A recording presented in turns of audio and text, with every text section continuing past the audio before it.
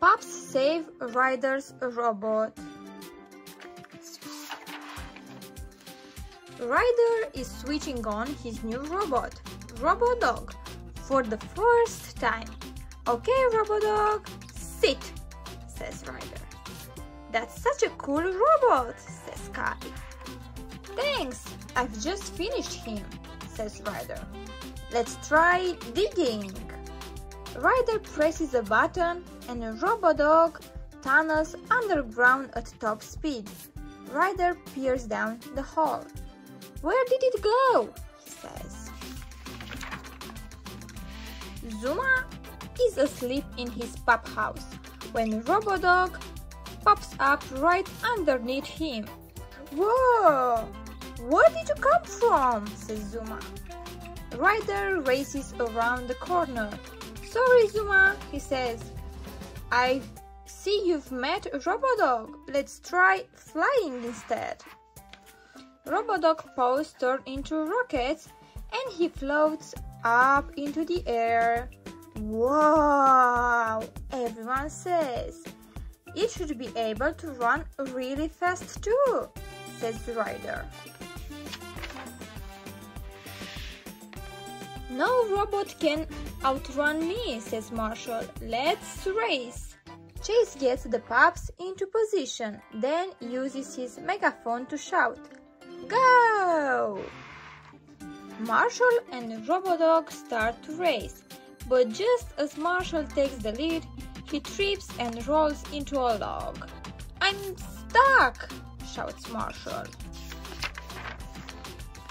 "Hold on," says Ryder, pressing the robot's turbo power button.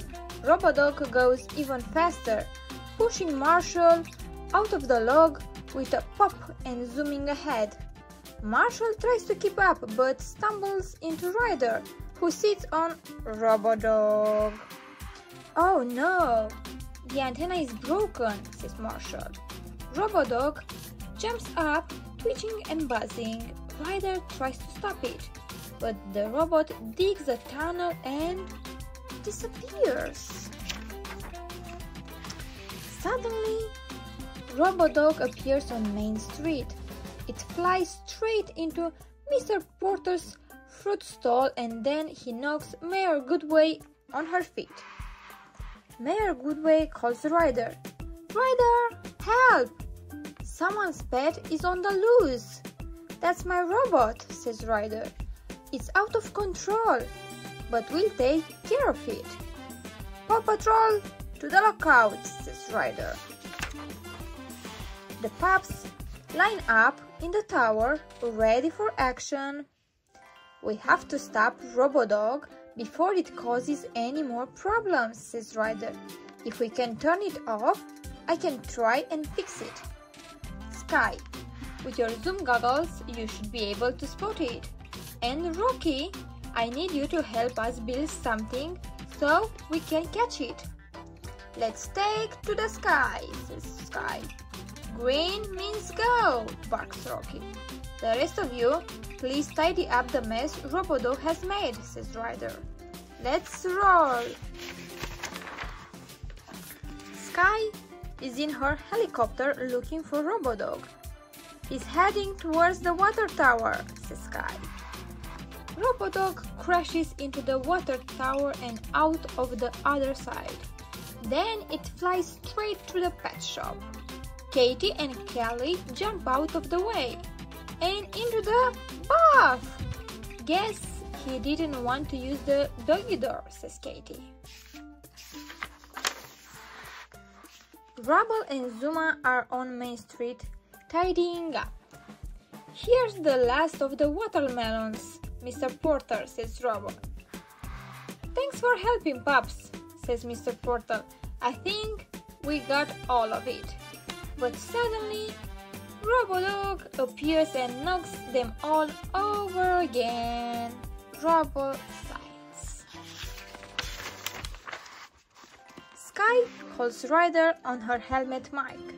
"Ryder, your robot is heading straight for me. Can we get him to fly towards Rocky's truck?" Ryder says. "I'll do my best," says Skye. looping away from the runaway robot.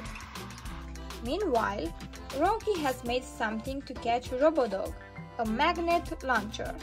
"Almost ready," says Rocky. Skye draws Robodog closer to Rocky and Ryder.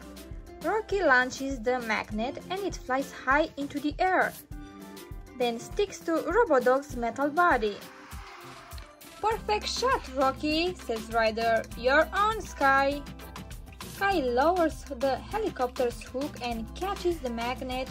"Robodog is coming home," she barks. Skye lowers Robodog and onto Mr. Porter's patio. It tries to run around, but Ryder turns it off. "I guess it's back to the drawing board," says Ryder, sadly.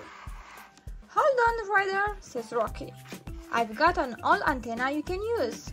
Ryder changes the antenna and switches on Robodog. The robot is back to normal. "Hum, hum!" "Thanks, Rocky, and thanks to all of you pups, too," says Ryder. "I couldn't have fixed it without you." "Well, if you're even in trouble, Ryder," says Rocky, "just yelp for help." All the pups bark. "What a bunch of good pups," says Ryder, smiling.